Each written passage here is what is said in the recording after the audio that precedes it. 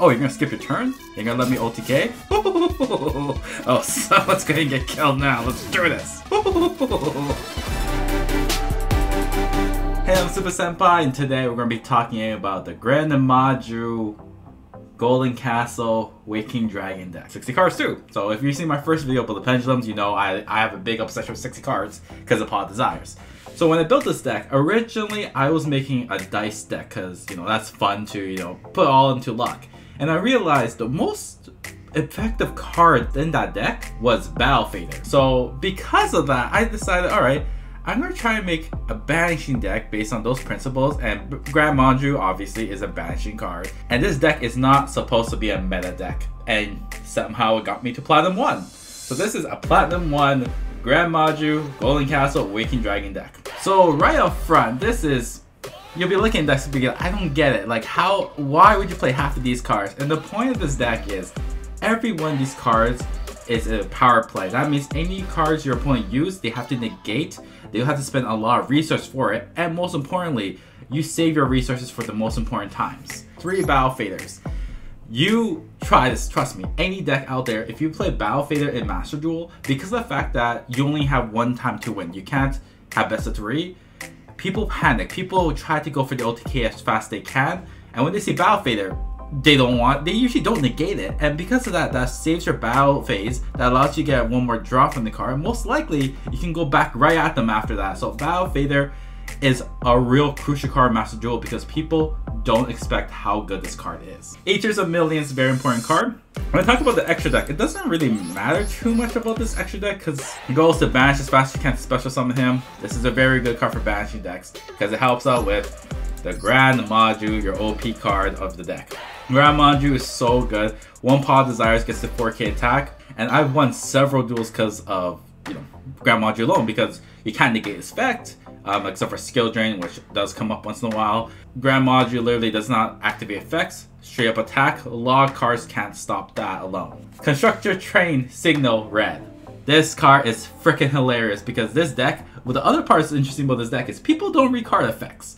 And because of MasterDuel has so many cards out there, people misread this card a lot. So when your opponent attacks, you can special summon this card from your hand. And if you do, the target becomes this card. That means Gren Maju, Luna, any of the Golden Castles, they are blocked from the attack. You redirect the attack to this guy. Then that means the attack is negated, 1, because it cannot be destroyed by that battle.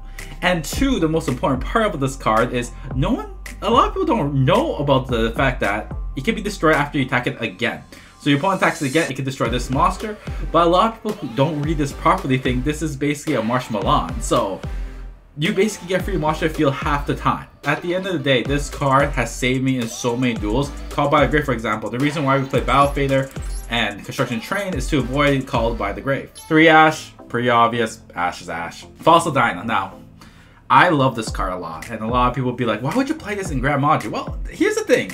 If I special summon all the main monsters in this deck, like Gizmek, Hex, even Millions, after that, if I summon Fossil, then like your opponent can't special summon, and it's all MasterDuel. Every deck special summons no matter what. So with Fossil on the field, after you do all your special summons, it's GG most of the time because your opponent can't beat what you have in your field. And with Fossil Dyna in combination with Golden Castle of Stromberg, it is so good because Golden Castle Stromberg, you can special summon from your deck to get it on the field, that's fine. But the other part is when your opponent's monster declares an attack, destroy that attacking monster, and if you do, inflict damage to your opponents equal to half the attack. If people don't read this card, they destroy their own monster and inflict damage to themselves. So if you have this and Fossil Dyna on the field, your opponent cannot attack Fossil Dyna. Your opponent has to find a way around it to destroy the spell card, then destroy the monster. So many resources to beat one card, and that's why Fossil Dyna is so good in this deck. Luna, I love to death, and if you know my Pendulum deck, Luna just normal summons, add another Luna, you can bounce the card in the field, really strong, especially with combination Kaiju, which I have Game of Seal for that. Really great card for you just because it's a normal summon, you don't need a special summon Luna, and because that goes well with Fossil, it goes well everything in this deck. Glyph Gilf? I don't know. But this guy is basically, your goal is just to drop it to get Golden Castle. It's a nice bait for Ash. And when the summon, you can pop a card on field. Really great card. And it actually has a synergy with Arch Nemesis Shadolls? I don't know, but I'll explain that in a bit, but it's such a good synergy because of that. Pranks at 1, always pranks won me games. I had a game where like literally top deck pranks pop and then I could just go off for days. Prank is so good. Game is ill. You get over those monsters that are hard to beat. Hextrude is a really good card because it's a free popper and they can attack twice if it destroys a monster by battle. It's really strong, especially with Golden Castle Sword, because you can special summon it. So up front, this is so good, especially if you want to make a troll deck. Having Castle with a combination of these three, you gotta put them in the deck if you want to make a really troll burn deck. Gizmek is so good because you can special summon it once per turn and you can pop a card on the field, but also because the Banshee card's in effect, it fuels up Gren, fuels up Either. And honestly, and you're playing 60 cards, so you don't care how many cards you're wasting for that. It's such a good card. And then finally, for the monster that a lot of people will never think of using, and I only use this because I got it for free once, and I'm like, this is actually really good. You banish 3 monsters of different types from your graveyard and face up on the field, and cannot be destroyed by card effects. So that's really good off the bat. A 3k monster that cannot be destroyed by card effects. Then you can declare 1 monster on the field, destroy all monsters on field with that type, and your opponent, well, you yourself, cannot special summon monsters with that type for the next turn. So that means if you face a heavy deck that's focused on one type, which normally happens all the time, for example, if you say zombie, pop zombies, your opponent can't do anything. You need 3 different types of monsters: Machine, Spellcaster, Aqua, Dino, Wing Beast, Rock, Zombie, Fiend, Machine. There's a good chance when you draw this card, you're going to have at least 2 or 3 in your field or your graveyard. So, because of that, summoning this guy is a breeze, having no destruction, and also blasting the field. Can't go wrong with that. Normal things: Regeki, obviously; Harpy, obviously; Monster, obviously. Staple cards in any deck. 3 Pot Desires, very obvious why. Pot Extravagance, really good card, except it does conflict with Pot Desires, but that's fine, it's not a big deal. The issue with this card is it banishes your extra deck, so you gotta hope that like luck's on your side and you don't banish all your targets you need, because the Waking Dragon is one of the best cards in this game, and I'll explain why in a bit. Lightning Storm, yeah, it's alright. 1's fine because you play Field Spell. It's okay. Golden Stromberg, as said before, because it banishes cards as well as effect. Gren Maju loves this. This is such a bait for it. Very good. And 1 Call of the Grave. I will put 2. I will switch this guy to 1 and put this to 2, but I can't afford Call by the Grave because I spent most of it on my extra deck. So if you were to make this deck, 2 Call by Graves, 1 Arch Nemesis Shadolls. And then Metaverse is actually really good because most of the time your opponent knows what they're doing. They'll pop the field spell, or have a trap. If they pop the trap, activate it, Stromberg's on the field. Basically during battle phase, your opponent can't do anything. It's a nice card. I only picked this because I got it for free in the pack, but this terraforming either way is fine as long as you get Stromberg. 3 Evenly Match, you bash your opponent's cards.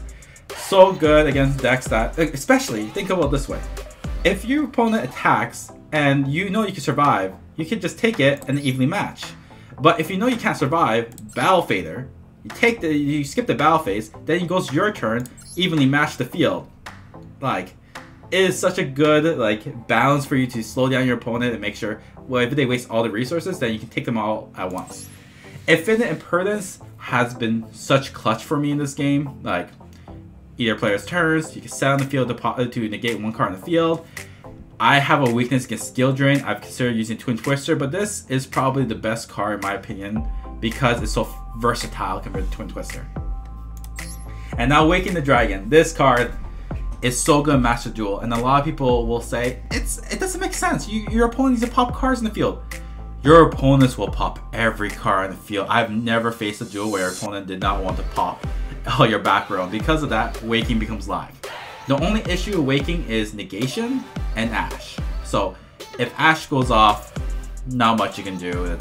Yeah. And most of the time when they pop things in the back row, they don't set up the board fast enough. So when Waking happens, you can summon Last Warrior, so your opponent cannot special summon monsters. But I also know that it destroys your own monster, so I don't like this card that much. Natura Exterior is such a good card against Sky Striker or anything spell trap heavy, even Eldlich. Like, Spells Trap, negate, GG. Like, it's good. Then there's Bezo. Bezo cannot be destroyed by battle or by card effect, so you know that's really good. But it is a knockoff version of Bezo the Diabolic. The reason I don't play this one is because I can't afford the URs. This is my main deck for Pendulum, so on this account I don't have enough URs for that, but if I could, I will put 2 of this guy there. Honestly, if your opponent is trying to like destroy cards in your field like Access Talker, honestly, like just sitting there, your opponent can't do anything, is great. And of course, Ray Raptor Ultimate Falcon, because it's unaffected by your other opponent's card's effects. The other target will also be Infinite Fortress Mega Clops. It's unaffected, so if you know your opponent doesn't play XZs, summon this guy and your opponent can't destroy it or do anything against it. So, and also you need to play 2 or 3 of, or else you could lose it all because of Pot Extravagance and either a million. Still, if you can pull off Waking, you got a lot of nice targets, and I will talk about other targets I will recommend after. Macros Cosmos actually wins a lot of games because a lot of decks rely on Graveyard, including Pendulums too. Having this can stop anything from your opponent from cycling. So this was built because I hate Tri-Brigade, I hate Eldlich, I hate Dryton. So anytime I see those decks and I have this in my hand, it's like, yeah, you guys are screwed. GG. Now we'll talk about extra deck. And last War Another Planet, play 2 of, you just play every 2 of the Waking Dragon targets you want. Natura, I play 3 because it's such a good one, especially against spells and traps. Bezo's good, but again, I will recommend Bezo's of Diabolic. Number 68 is because I need a rank 8 if I ever have a situation, but I've never had 2 rank 8s. I want to Gizmac, Hex. I am not going to XZ them because I got Stormfur on the field. If I didn't, at the end of the day, these are stronger beaters than most rank 8s out there. Ray Raptor Ultimate Falco, I will play 2 of. I like this one a lot. I play Zeus because again, I have that one already, and I would have replaced this with a second Ray Raptor Falcon. And for the links, IP, because link just in case you want to link off 2, just to move things from the field to the grave. Infinitrack is such a good card. I will put 2 in this deck, maybe 3 if I could afford it. Warlord can actually be summoned by Waking, which is interesting enough. And yeah, if your opponent attacks Boro, just take your opponent's monster.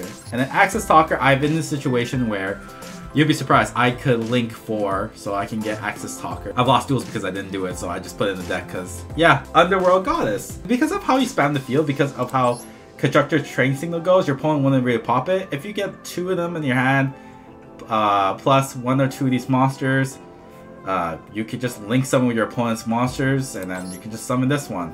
It's pretty straightforward. But yeah, this is the deck, and I will recommend trying this out if you got a lot of URs, you like Gren Maju, or you like trolling around. This deck, its goal is every card you draw has the potential to win you the game. Because of that, it's such fun synergy. That's how I got a Platinum 1, because every card I drew, I knew I could do something about it, and that's what makes it so fun. Now, cards I will recommend. Forbidden Droplet is actually a strong choice, but Dryton Ritual, other decks I don't really need this against. And DD Crow is also a choice, and Summon Limit I use for a bit. But because of Arch Nemesis as Shadolls, I found that more powerful than Summon Limit. Paw Duality is also a good choice because if you don't special on your turn, you special on your opponent's turn, like Gizmac can be special on your opponent's turn.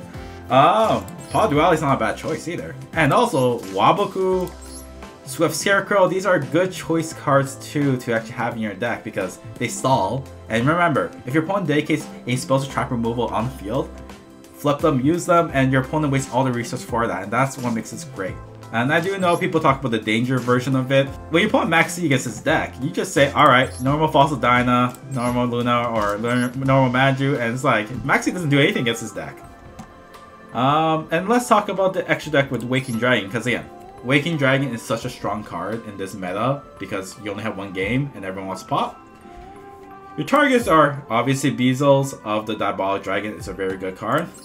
Time Lord. It's a very interesting card because when this card attacks, you can't destroy it by battle by card effects, and when it attacks, all cards are banished.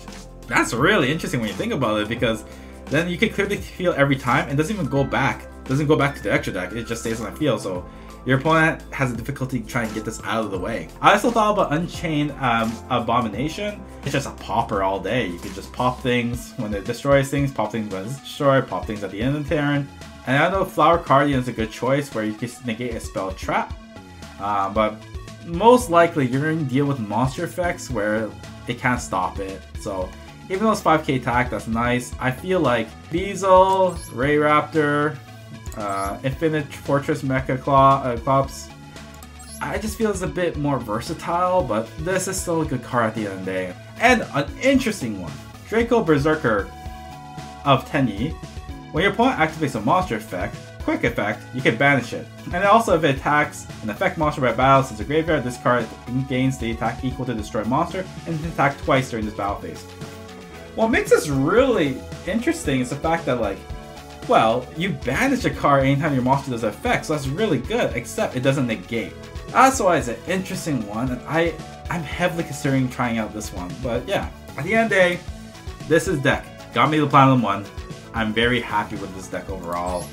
It's fun. It's Yu-Gi-Oh! Yu-Gi-Oh! Is all about, like, give me one, then give me another. It's like take turns, make things happen. It's a good way to break boards. It's a good way to trick people, and most importantly, it's a good way to, you know, have fun with the way Yu-Gi-Oh! is. Every card is always going to be a heart of a card. If you want to have a fun deck, and up front, this is a Platinum 1 deck. So I'm as shocked as you, but in MasterDuel, this is one of the best decks out there. So I appreciate you guys watching. I hope you guys try out this deck. I'm going to show you guys some highlights, hilarious highlights of how this deck wins games. So I'll see you guys next time.